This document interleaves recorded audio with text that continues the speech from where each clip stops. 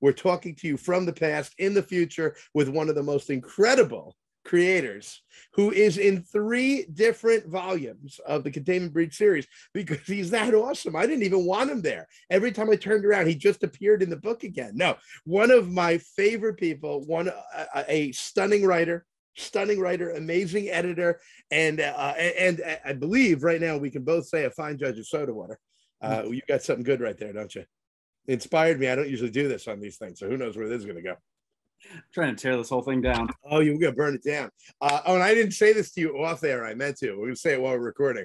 We try and keep these PG-13, which I'm mostly telling me more than you. But who are you? This is Dustin Luke Nelson. Dustin, who the hell are you? Well, I was going to tell a story to do it, but now that I know it's PG-13, I can't. The hell with it. Go for it. We'll edit it. We'll bleep it. I'm a writer, journalist, editor, person who likes books. I hate them. Containment Breach. I got a whole pile of them over here. Yeah. So a person who just keeps worming his way back into Containment Breach, I guess, in one way or another, editing or writing. I'm just gonna do it. Yeah. I don't ever want you to leave. I want to work with Dustin on everything. I want to work with you on everything. So you're I happen to know that you have a storied career of stories. You've been involved in literary pursuits, running the gamut. Can you give us the 10-second version of that? Yeah, I just agent of chaos in my own life. So I've got a couple poetry collections, and then started doing comics, and I have edited literary magazines, and did a bunch of experimental fiction stuff, and just kind of all over the place. Written some short films, wrote for a live radio comedy. Yeah, I just am up for whatever, I guess. It would seem like that, and prepared to cause chaos for myself. James Lyons, co-founder of Fugitive, calls me a sower of chaos in the lives of other people. It sounds like you're doing that to yourself. I'm up for doing it to other people too. I mean, I'm inclusive. We can all have some of this chaos. Inclusive, exclusive, all-clusive. I love it. One of the things about Dustin is Dustin has an incredible natural sense of story pacing. Out of all the things that I'm impressed with about you, and I am regularly impressed with you a great deal, it is whenever we work together. So Dustin he wrote for Containment Breach Volume 2. He did a story with the great, unbelievable, wonderful, and amazing Gabe Martini called Dad's Lesson. Right. Gabe Martini is one of the first person. So Dustin and I are both members of the Comic Jam, which is a cult run by Casey Allen. We're all going to be drinking Kool-Aid in about 6 weeks. I wouldn't do that unless it was spiked. The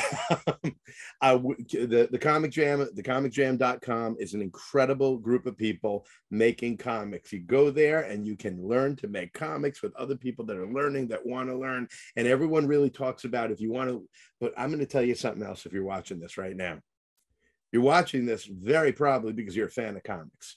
Every week, the Comic Jam drops a slew, or at least 4 one-page comics by these incredible creators, some of whom are Dustin and I, and they are awesome. It's so cool what people are putting out there, and it's a great break from work. And Dustin, you were there a lot longer than I've been there, if I remember correctly. Yeah, it's been a while since I've chipped in, but I've been doing it for like 4 or 5 years now, I think. Pretty irregularly, but it's awesome. It's a great place, and it like kind of a nice playground because you also like, I don't know, the number of people that I've read something from there, just like read a page, and then like 6 months later, they've got something else going, and you just like awesome creators, awesome artists. Yeah. I mean, so Dustin, what did you do? So you've edited 4 different stories in the Containment Breach Volume 3 and 4. Yep. And what did you do? You made your own piece, though. Tell us about your 43-page. my magnum opus of 5 pages for game. It's one thing I love about doing short stories with comics is it's totally different. I'm working on bringing a short story into like a mini series and realize like, man, a short story is just its own language. It's a different thing. The way you're ending stories, your expectations, what you want out of it as a reader is so different. And I love that format. And what's what to me is exciting about the stories I edited, why I'm excited to read all the other stories in Containment Breach is there's a premium on being exciting and kind of quickly and doing something that the reader hasn't seen before, which all stories want to do. But in a short story, you're also allowed to just kind of like freak out, like your story, just be like, you know what, we're going off the walls here because I got 5 pages and we have to, make it crazy. So Gabe went with me on this, and our story is kind of this quiet domestic story, but it's all set in this kind of sci-fi framework of a it's almost like it's called the sleep stream, and it's almost like Twitch, where you plug in and you dream and people watch your dreams.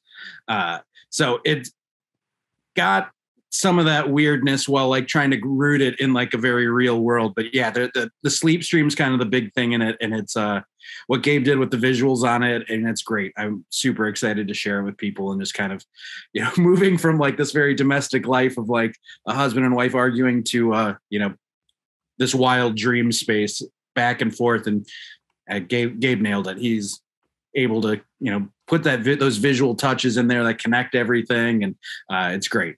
He's outstanding. He is amazing. Forgive me, Sam was trying to pop in. I'm just asking him to give us 5 more minutes. Sam, that's on tape being told. Gabe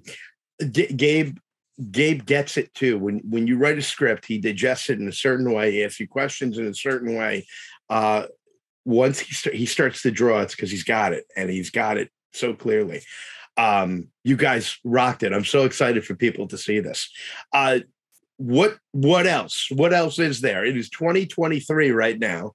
As people have eyes on this, where do we find Dustin Luke Nelson?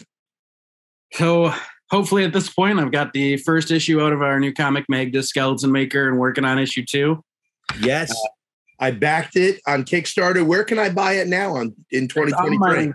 It's now on my website. It's DustinLukeNelson.com. Okay. We're still taking pre-orders for the first issue. Hopefully at that point, we're just taking orders for issue 1 and pre-orders for issue 2, I guess. I'm not good at making promises to myself for the future, I guess. So that's one thing. And working on a new project with another couple artists. I guess I can't really talk a whole lot about it yet, but yeah, more stuff. I'll have it up on that website. I'm on Twitter at @DLukeNelson, and more or less just telling bad jokes and dad puns, but sometimes pointing out the comics I'm making as well. That's kind of my Twitter stream as well. Give me the website one more time, if you would. It is DustinLukeNelson.com. DustinLukeNelson.com. Guys, you got to check out Dustin's stuff. He is incredible. He's a great writer. He has got brilliant ideas, and he's a hell of a guy to talk to. Where I can't believe we were supposed to do this for volume 2, and Dustin just escapes into I think he's doing a deliverance role play in the woods. I don't know what's happening, but he keeps disappearing. Deep in the woods, sleeping on an island last time. But we finally got to talk. I want to do a writer's roundtable at some point, and I'm going to get you in on that. Ladies and gentlemen, fugitivepoems.com, order Containment Breach, Volume 1, Volume 2, Volume 3, Volume 4. Go to Kickstarter, go to Containment Breach, Fugitive Poems, and Kickstart Volume 3 or Volume 4, depending on when you're seeing this. There's amazing stories in both of these books, and Dustin's a huge reason for that. Some of those are pretty amazing. So I'm Christian DiMatteo, fugitivepoems.com, at Fugitive Poems on Twitter, at Fugitive Poems on Instagram, at CDMETC on Twitter, because I never thought when I came up with it I'd be telling anyone that, but boy, is that terrible. But come check out our comics. Fugitive Poems has huge stuff in store. We are Fugitive Poems, and we make comics.